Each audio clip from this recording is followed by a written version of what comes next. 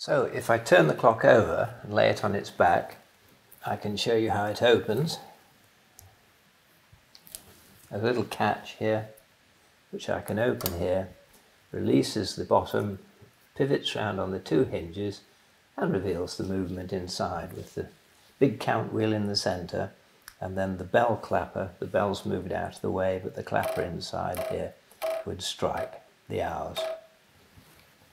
So I've undone the two latches and now we can pick it up and slide the movement out.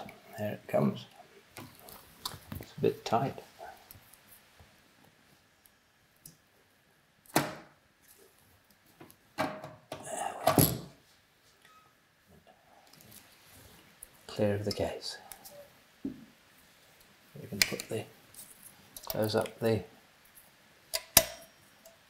bottom and admire it in its own right.